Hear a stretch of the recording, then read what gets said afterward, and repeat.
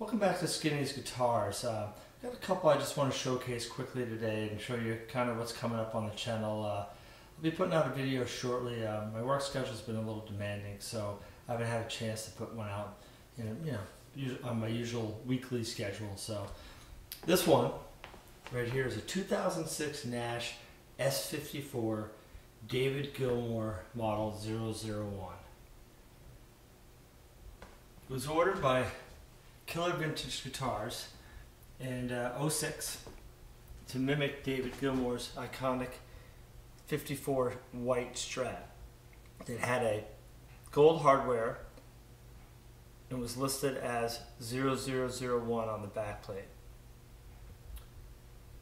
Nash really did a great creation on this, and it looks fantastic. It looks a lot like the real guitar.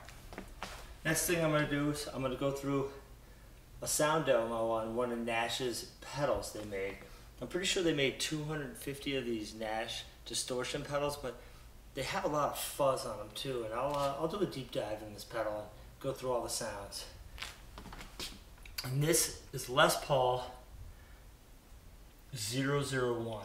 It's the first Les Paul he ever made, and it's kind of like a tangerine. It has a lot of bird's eye maple in there, which I'll show you when I do the full review and demo on the guitar. But this is a beautiful guitar, and you can tell he was really starting to use a lot of his new relicking techniques when he made this first Les Paul. Here's a little picture of the hang tag, kind of shows you the year. It's a 2000 Les Paul Classic, so it's got the ABR1 bridge on it.